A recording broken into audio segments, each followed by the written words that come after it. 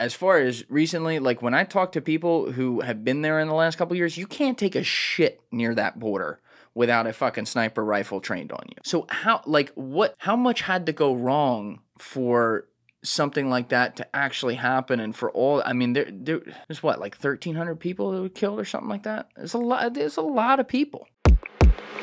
So it's a disaster. And it doesn't help that Netanyahu gets confused with being representative of Israel when he's not. Mm-hmm. And it doesn't help that Israel gets represented as a democracy when it has absolutely been a thriving democracy in the past, but it has been showing signs of weakening democratic values. Why do you say that? Because how many, like you said, Netanyahu's been in power for in and out of power for 25 years. Yeah. Right? For people who don't know, Netanyahu is the Israeli equivalent of all the drama that surrounds Donald Trump, right? He is also under corruption charges. He is also under criminal charges. He is also known as being somebody who is hyper loyal to his own faction rather than to the people of Israel. There's half of Israel doesn't want Netanyahu in power, just like half of the United States doesn't want Donald Trump to be in power. Yeah. Wildly controversial figure. Only somehow he has been a prime minister, moved out of the office, moved back into the office, always retained some kind of power, even when he's shrouded with criminal and corruption charges and fraudulence charges, right? Like there's all sorts of bad stuff around this guy, but he still has this power because, like you said, his cabinet, his cronies are ultra-Orthodox, yes, ultra-right, and they're the ones that are really calling the shots. The world can hate Netanyahu because he takes the bullets for everybody else that he represents. But the question is Israel becoming more democratic? Because they're calling for, just look at what happened, after Benny Gantz, who was part of the war cabinet. Benny Gantz stepped out of the war cabinet in May, I want to say it was. I think that's right, yeah. And he said, if we don't have a solution to end Gaza, I will leave the war cabinet. Yeah, respect to him, by the way. And then he did. He said, fuck this, you guys, you don't have a plan for Gaza. I am leaving. I won't be part of this. What did Netanyahu do next? He dissolved the rest of the war cabinet. He was like, oh, well, shit, if Benny's going to leave, we don't need it. We don't need it at all. I got your war cabinet of one right here. And then all these, what's that sound like, dude? That sounds a whole hell of a lot more authoritarian than it does democratic, right? So, and then Jordan is a fantastic example because Jordan, they're gangster in Jordan. Yeah. Like Mukabara? Is that the American military loves working with the Jordanians. The Jordanians like working with the U.S. military. They are not oil rich. They are just legit, hardworking, like industrial, entrepreneurial mindset people in the Middle East. And they're strategically relevant because they're neighbors to Israel right there in the center of the Middle East. But they're also Sunni and pro-Sunni, pro-Islam, pro-everything else. So Israel is not the only benefit or the only benefactor that we have in the Middle East. We're on good terms with UAE. We're on good terms with Saudi. We're on good terms with Jordan. We have other allies in the region. But the reason that Israel is so valuable to the United States is because we built that country after World War II. Like their democracy is based on our democracy, based on the UK democracy. Their industrial base, their manufacturing process, their natural resources are valuable to us, whether it's the gem trade. I mean, one of the largest exporters in the world of high-tech medical equipment is Israel. Yeah. So if you want an MRI, you're getting it out of an Israeli machine, unless you want to start getting your MRI out of a Russian or Chinese-made machine. No, fuck that. Right? So there's all sorts of reasons why we want to maintain, not to mention the promise that we made to the Jewish people coming out of World War II, that we would make sure that never happens again. Right? So there's all sorts of reasons why we need to protect the state of Israel. But that doesn't mean we need to adhere to this idea that there'll never be a two-state solution on the land where Israelis live. You think that we built it, though? That's an interesting comment. Oh, are you kidding, man? That was our MO coming out. Who built France? We did. Who built Germany? We did. I agree with that. UK? We did. Japan? We did. Everybody who was devastated coming out of World War II, we built their countries, rebuilt their countries with debt, financing, with democratic principles, whatever else, right? And that's what we did with Israel, too. We went in there and we were like, hey, we're going to give you this land, And on top of that, we're going to give you economic structure. We're going to give you trade. We're going to give you aid. We're going to make you dependent on us. And then in the process of doing so, Israel became very wealthy. And guess what? Guess where Israel buys all their weapons? Guess where they buy all their tech from? Us. Yeah, yeah. So Okay, I understand now. Yeah.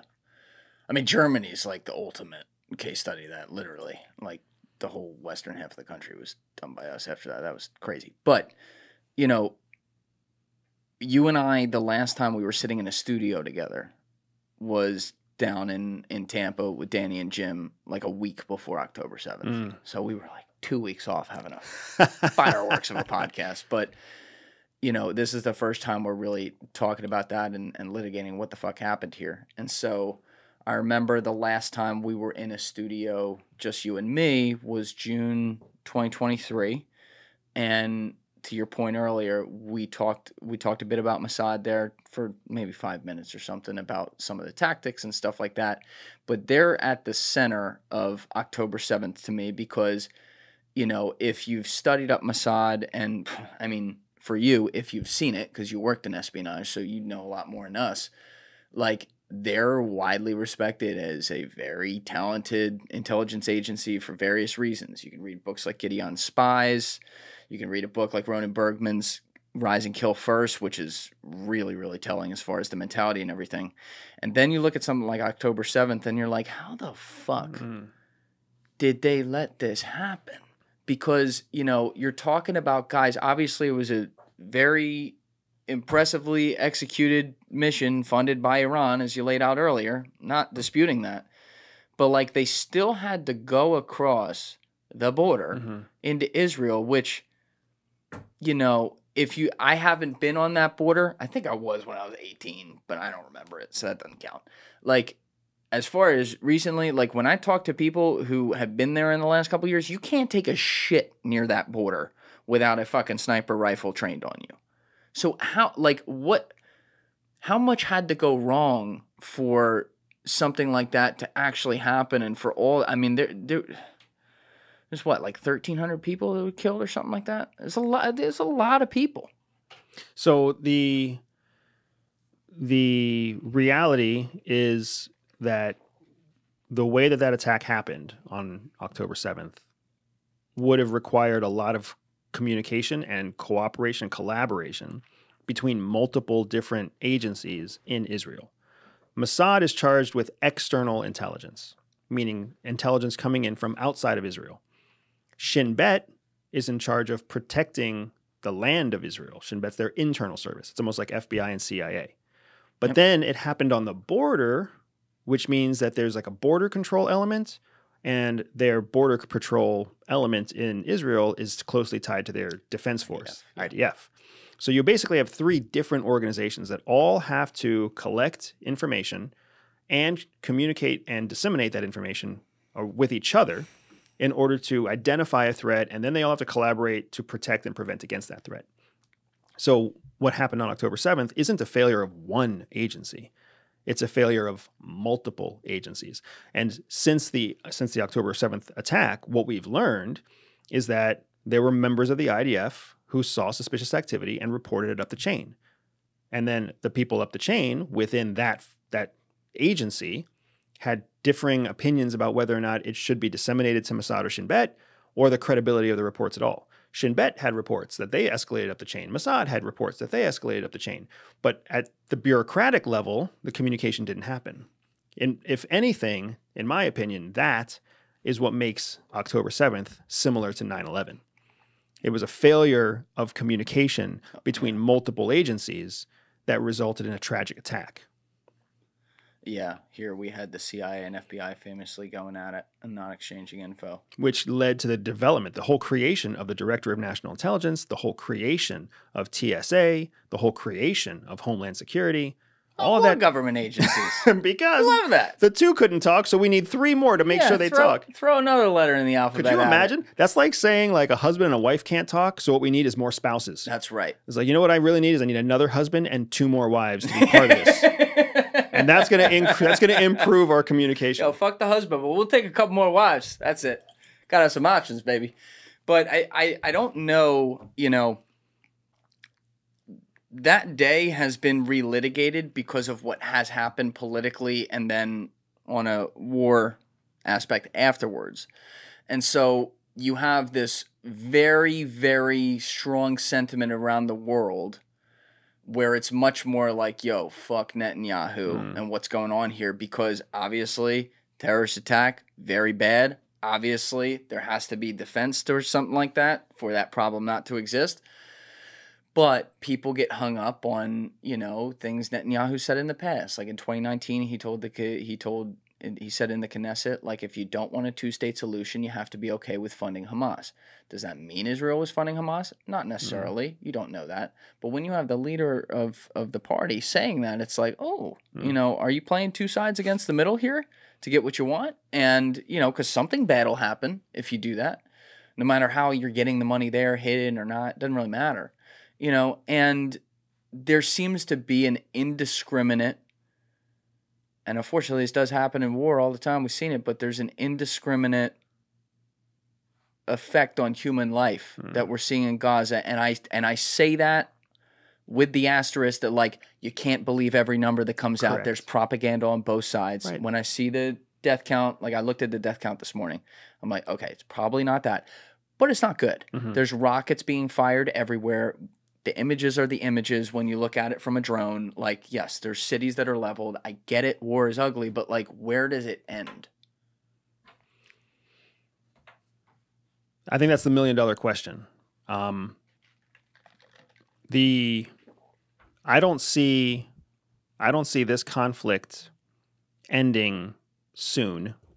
I see it escalating before it ends.